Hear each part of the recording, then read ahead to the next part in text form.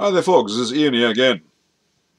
Today I'm going to talk about a little bit about my life.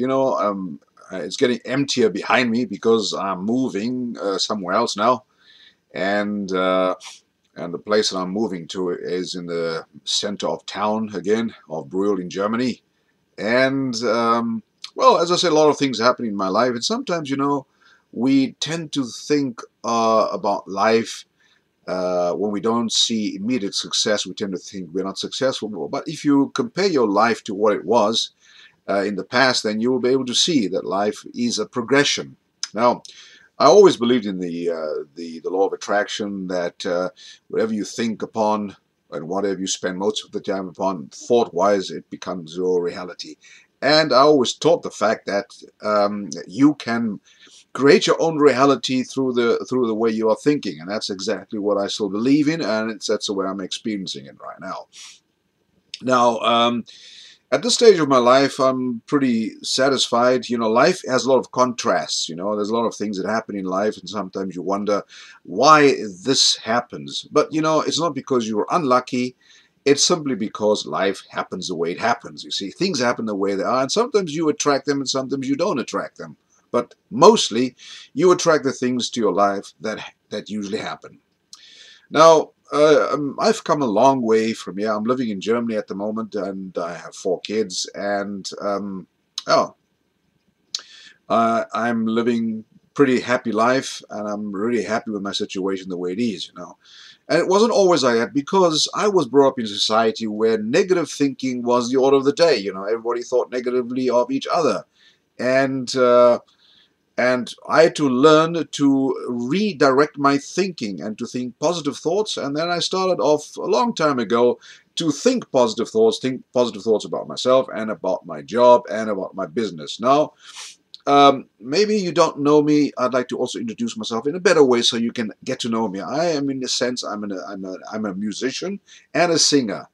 And I sing different songs. I sing gospel songs, and I sing my own songs. I sing pop songs. I just sing because it gives me joy and gives me pleasure to sing songs. And of course, if you want to also hire me to come and sing at your birthday and to come and sing at your wedding, I'll be so glad to do that.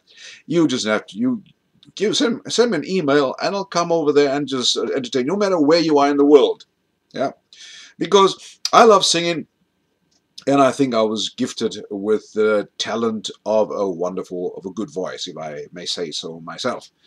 And apart from being a singer, I'm also a photographer. I love taking beautiful pictures, and sometimes I post the pictures over on the internet. And at times, I also am a motivational speaker. Now, you may say, well, you're the jack of all trades, the master of none. That's not the question. The question is, I just love doing all these things. And the question is always living, because if you are in this world, I'm in this body, and I am an eternal soul within the body, and I believe in expanding. I believe in expansion and simply living everything out that is possible. I just do not approach life from the point of view of only, in the body. I'm a soul within the body, and I want to experience life in all its fullness. And I'm going to share this with you so that you can also experience life in all its fullness. If you're not experiencing life in all its fullness, there's something that's probably lacking with you, and it's not a certain secret. The secret simply is live life the way it comes, just accept life, be appreciative of what is happening to you right now. Appreciate everything that happens in your life. And when you do that, when you appreciate everything that happens in your life, you'll be growing, you'll be getting better, and things will become better for you. You see, it's not what you see in front of you, your reality. Like I believe in the law of attraction. Says you don't see the reality and talk about the reality the way it is. You talk about what you want to see done. You talk about your future. You talk about your goals. You talk about your dreams, your aspirations, your visions. Every day you share your visions with others. And you will notice that things will be coming. You'll be going towards that.